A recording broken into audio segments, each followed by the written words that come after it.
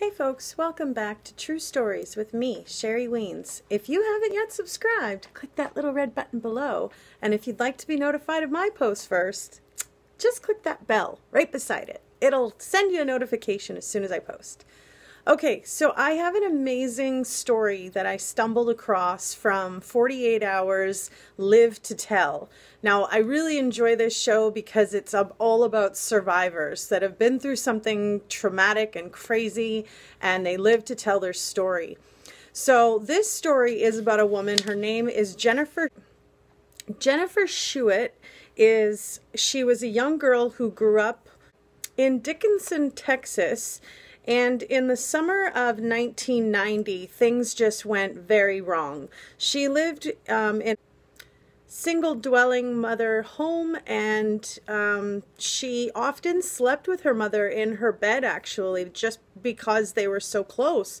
It so happened that this evening, Jennifer's mother asked her if she could go and sleep in her own bed because she had to get up for work in the morning, and Jennifer was kicking. She was only 8 years old, remember? So she said to her mom, "Because I love you, I'm going to go and sleep in my own room." So she went into her room, and it was at that point that she had turned on her light, and that's sort of what, I guess, what alerted the perp from outside, was that caught his attention, was the light that was shining. He said that something about that room made him think there was a little girl in there. So, what ended up happening is this guy who we now know is Dennis Bradford, he ended up sneaking in through her window and carrying her out after she had fallen asleep.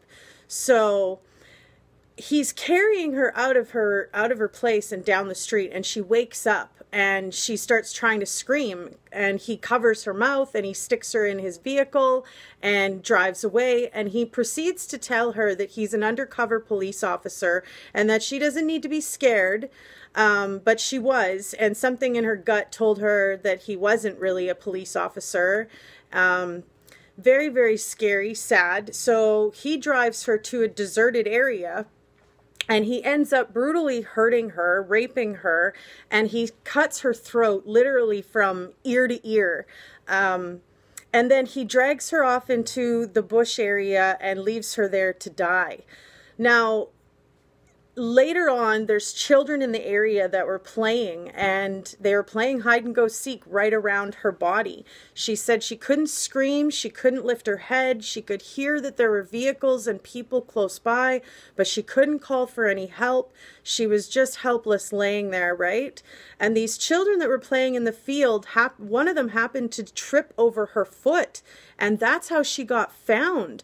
And next thing you know, the police came, and she was helicopter airlifted out of the area straight to the hospital, obviously, for surgery. Once she gets into the hospital and she got surgery for her throat slashing, her trachea was cut, and it was lucky that there wasn't any main arteries that were in the way, or things could have been way, way deadlier for her.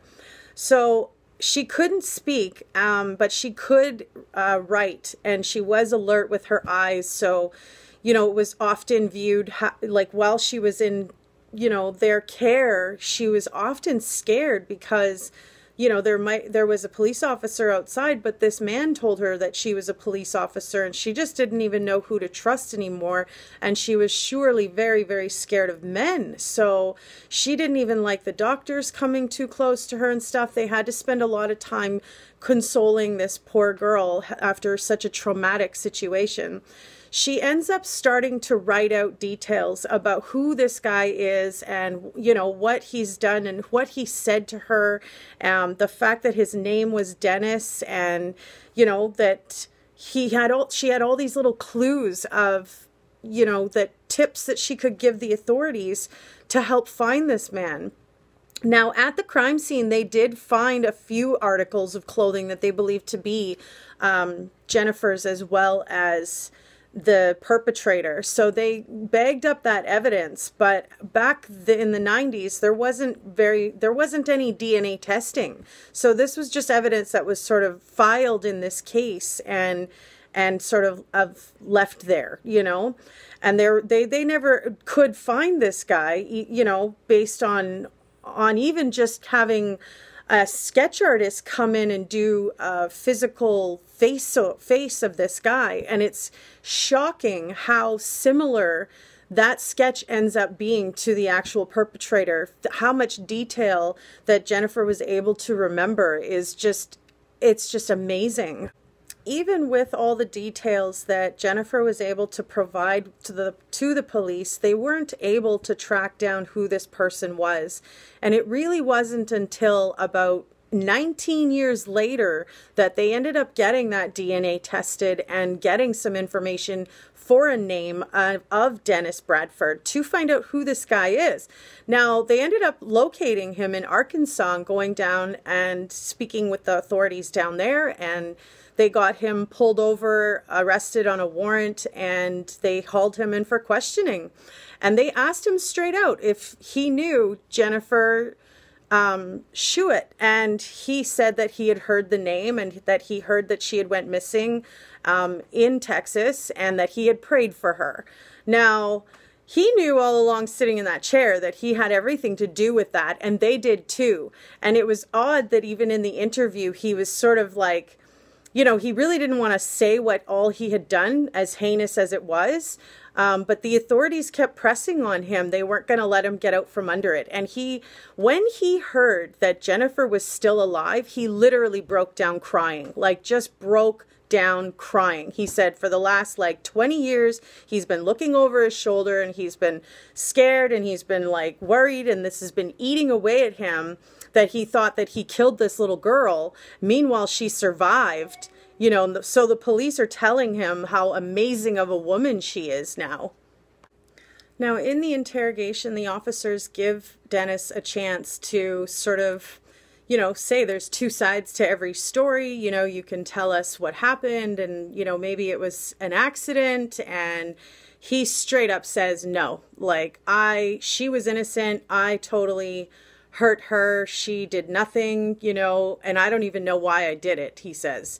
So absolutely brutal. Obviously, he gets sent to jail and is awaiting going to trial. They ask Jennifer, you know, to create sort of a victim impact statement to take to trial so that she can say her piece after so many years of searching for answers as to who did this to her. She was finally able to lay this to rest and confront this man.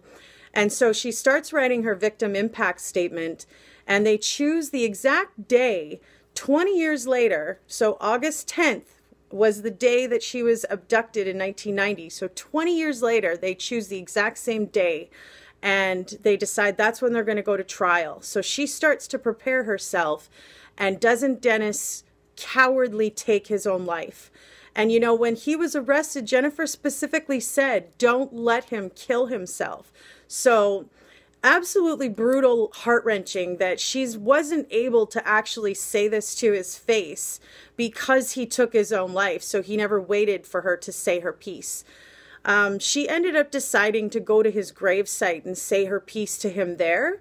And as she's sitting there reading out her impact statement with her husband by her side, she turns to him and she says, do you think that he heard me? And right then and there, an ant bit her. And she knew instantly that she had been heard, that he heard her fully. You know, I think that was, you know, higher power saying, yep, you know, he heard you. So what an amazing story that this woman was able to grow throughout her life and continue learning and just being a wonderful person and building her own family, you know.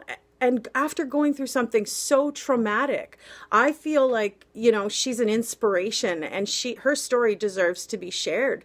So I thought if you guys, you know, would really like to hear this as well, if you enjoyed this story, you know, a thumbs up would be a really great support, you know. Share it if you'd like.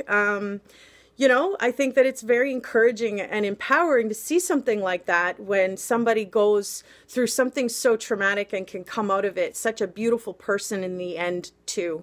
So thanks for watching, folks. Stay safe out there, and we'll see you again next time. Bye for now.